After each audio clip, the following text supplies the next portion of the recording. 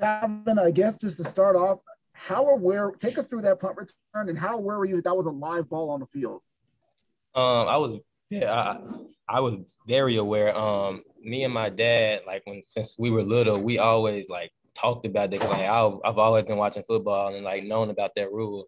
And Coach Glenn and Coach Bankins emphasize it a lot now. So as soon as I saw the dude try to catch it and he dropped it, and I was looking and was seeing, waiting to see if someone was going to hand it to the official. And on our punt unit, we emphasize that like the ball always ends in the official hands.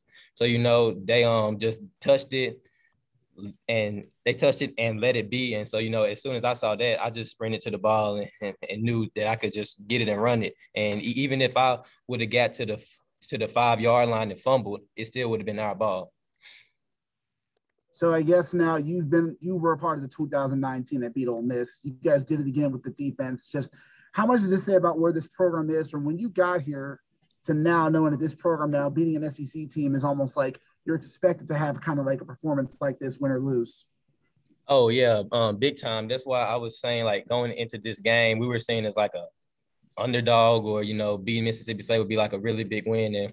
And while it is a really big win, and respect to those guys because they're a very great team, we don't ever look at it like that. They were just another team on our schedule, and we know that they were going to be tougher, and we just knew that if we execute and do the things we would do, that we would come out with a win. Frank and then Terry. Hey, Cal, being able to have the game that you had on the day that you were honoring Isaac Bruce, what was that moment like for you being able to do that in front of a Hall of Famer? Shoot, it was big time. I hope it made him proud.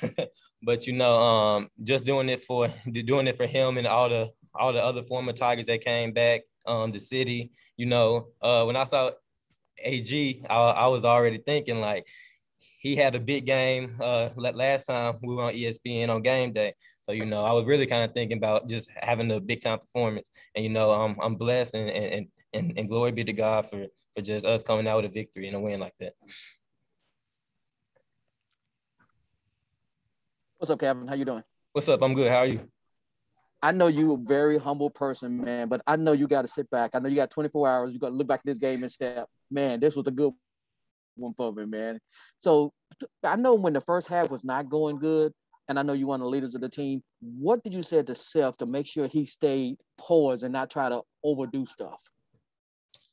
I didn't have to say too much because I know Seth is a fighter. So as long as you got somebody that's willing to fight and get heart, they're gonna always be in it. But I just told him that, look, like anytime you get in trouble or you seeing anything, just like, I got you.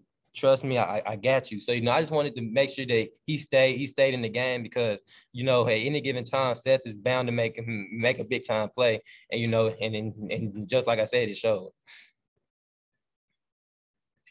Devin and then Mike. Calvin, I want to ask you about when you picked the ball up, you ran into the end zone, you cramped up a little bit. What was that injury? Can you take us through that whole situation? Because you look like you cramped up a little bit, went to the back and came back out. Yeah, I was cramping a little. I think the series, I was cramping a little bit the series before, but I got some fluids in that was good to go. And so on that punt, when I got it and took off running, I got to like hour 20, like 15, I started cramping then too. But I was like, I just got to get to the end zone. But that was just from I just need to hydrate a little better. And sometimes that just comes with the game and running a lot. Calvin, it's one thing to know the rule, but it's another thing. Did you ever think that would come up in a game where something that you studied and knew, and then when it did, and you're going down the sideline and everyone's going crazy on your sideline, just to be smart enough, but did you ever think you'd get the opportunity to use a rule that not many people know about?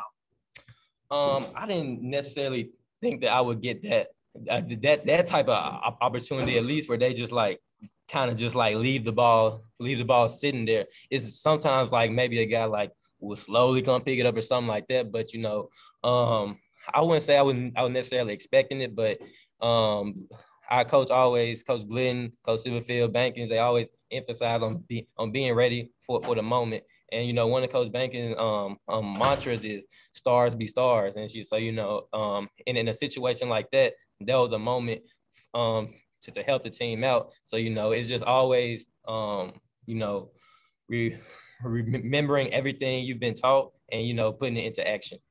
And when you're running down the sideline and you see your sideline running with you, you're running towards a crowd of 43,000 on their feet.